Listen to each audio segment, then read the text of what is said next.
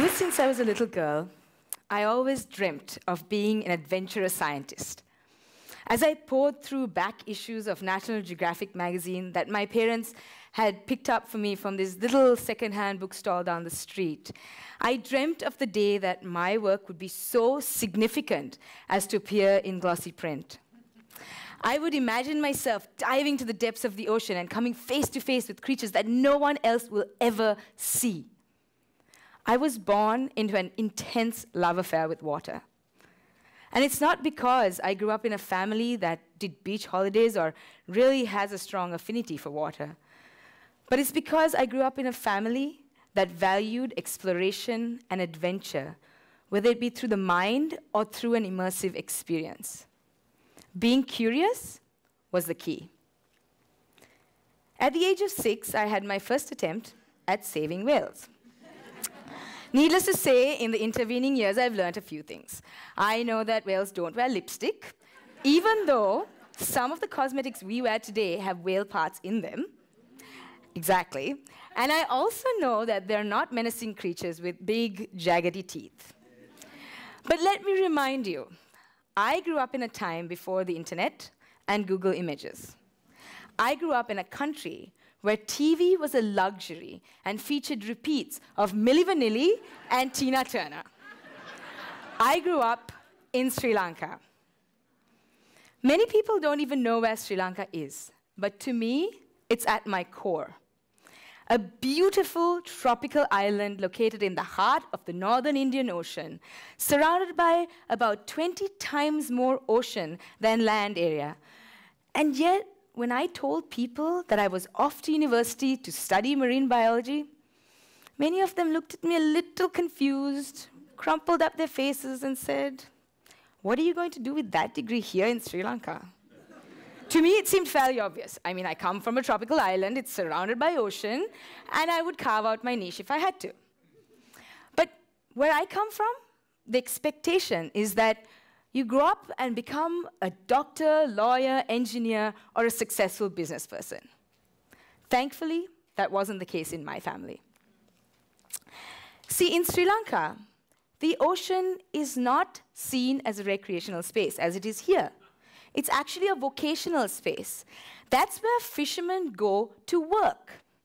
So it's not a wonder then that people were a little shocked that I would want to spend the rest of my life either in, on, or around the ocean, doing a job that was like suspiciously like I was having way too much fun. I can't tell you how many people have actually said to me that perhaps some point in my life I might want to get a real job. But I actually think that marine biology is one of those top all-time favorite dream jobs, given how many people have actually come up to me and said, you know, when I was young, I wanted to be a marine biologist too. The reason they didn't persist is often related to the fact that they didn't think it would make them pots of money. But to me, being able to spend hours on end sitting on the water, staring out at the horizon, looking for signs of marine life, or just being able to immerse myself in the cool waters and watch the swirling colors go by, and then call that a job is pretty priceless.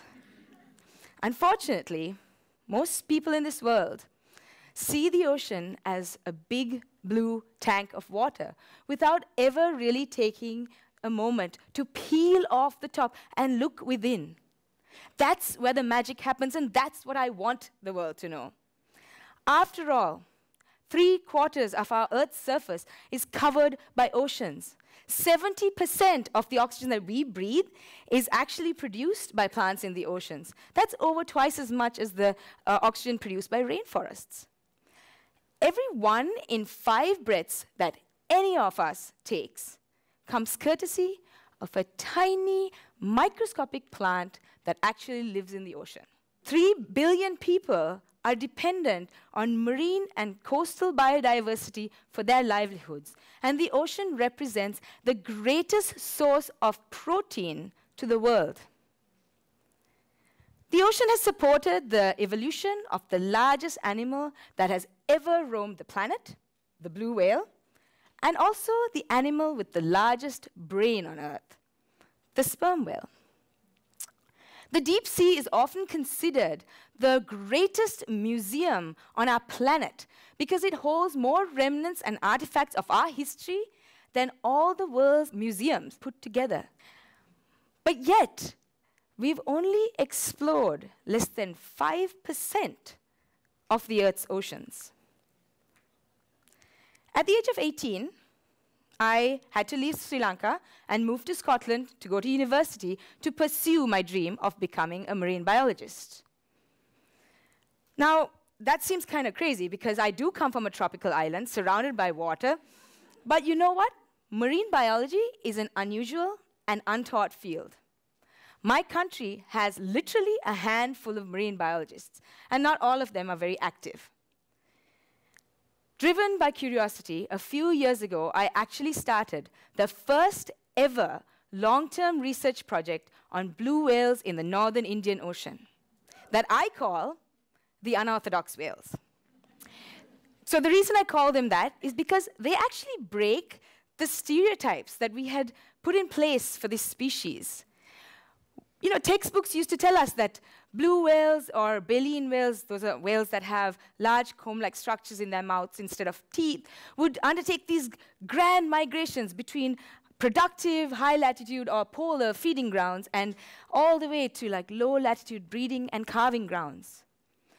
But the ones in my waters, they don't undertake these polar migrations. In fact, they feed, breed, and calve in warm, tropical, equatorial waters. They speak a different dialect to blue whales in other ocean basins, including the ones that visit the shores of Monterey from time to time. They display different behaviors.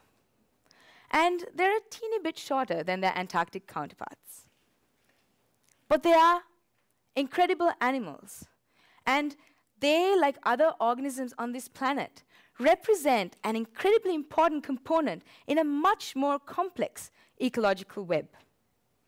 Their conservation as top predators has broader biodiversity benefits, with their presence or absence cascading through nature in very complicated ways. For me, the road has been one filled with challenges, and it still is one filled with challenges. I've had international scientists approach me and ask me why I use such basic techniques or basic equipment to answer some of the questions that I ask. At first, I took this very personally, and it really upset me, because I really was setting out to do the best I could ever do. But soon I realized it was really just a reflection of the fact that they didn't understand what it was like to conduct this work in developing countries with minimal infrastructure, shoestring budgets, and the absolute need for innovation to succeed. Having a boat with a canopy is a rare commodity, so everything else is definitely luxury. It's not like I choose to weave tiny 21-foot boats amongst animals that are 4 times longer or the length of a basketball court, and try to avoid container ships that are at least 11 times longer than that. Because I know accidents do happen. But I do it out of necessity. The necessity to know more about a population of the largest animal that has ever roamed our planet and the oceans that they live in before it's too late. People have also often questioned my place in the field on the basis of my gender. Coming from a South Asian country, I'm often subjected to questions such as, do your parents not mind what you're doing? Or, wait, my personal favorite, does your husband not care that you're getting black in the sun?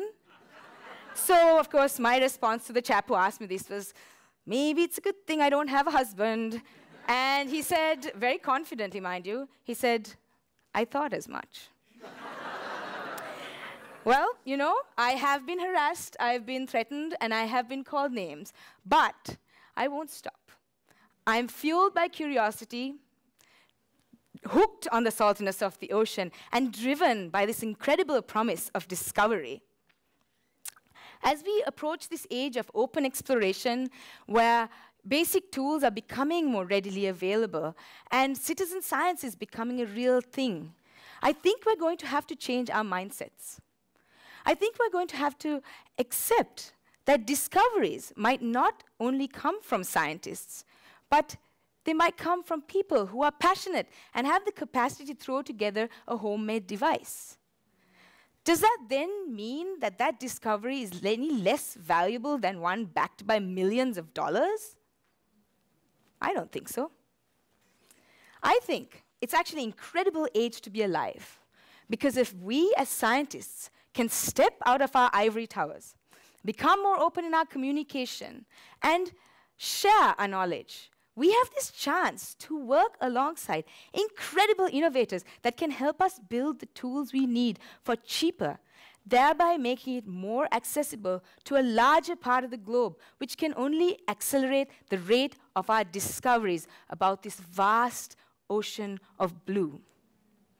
Harnessing the power and potential of everybody on this earth is an incredible way for us to actually increase engagement and awareness, which can only really be a good thing for our oceans, but also for our very own future. I actually want to build a new model for the next generation of marine biologists. I want the world to be prepared and open-minded enough to accept that our next round of ocean heroes can come from any corner of the globe. My country, and indeed the developing world, is filled with talent, drive, and enthusiasm, and I want to pave the way because I am sick of people asking the same questions over and over again. And all I want is that they invest that energy in helping us to unlock the potential that lies within. I also want to inspire the next generation through my own work and dreams. To this end, I mentor students from around the world, and I also ease the nerves of frantic parents who aren't completely convinced about their child's choice of career. I feature stories and illustrations by children on my blog as part of my Future Ocean Heroes campaign. I do educational and outreach work, and I engage with the media. Because I actually believe the more we know, the more responsible we feel, and the more likely we are to actually care. I actually think that there's so much potential that is untapped that we leave on the wayside because of our strong, set ways. And it is time to change that. But coming from a community that has honed its skills to communicate supremely well with each other through inaccessible journal articles and scientific conferences, a lot of what I do is considered a waste of time. But to them, I say, if not for the likes of the explorers in National Geographic and people like Arthur C. Clarke or Jacques Cousteau, where would I be today? People also ask me if I feel like I may have made some kind of difference in creating awareness about the oceans through my work. And I tell them, when the first documentary about my research went out 4 years ago, it immediately went viral. And it was incredible. I had outpourings of messages from people around the world writing in excitedly congratulating me and thanking me for what I'd done.